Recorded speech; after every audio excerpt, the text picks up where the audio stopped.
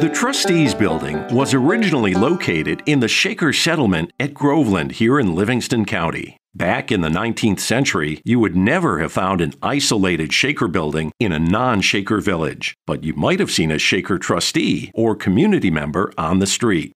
The Shakers, originally the United Society of Believers in Christ's Second Appearing, were founded in England, but emigrated as a group to New York State in 1774. At their peak before the Civil War, 19 Shaker communities stretched from Maine to Kentucky with 4,000 men, women, and children. Their name was coined by their detractors, who referred to them disrespectfully as the Shaking Quakers from the ecstatic nature of their worship. Rather than rejecting the name, though, the group adopted it and eventually shortened it to simply the Shakers. The Shakers isolated themselves from what they referred to as the world, dwelling apart in their own villages, complete with houses, barns, and workshops. Men and women, brothers and sisters, were celibate. They were governed equally by male elders and female eldresses.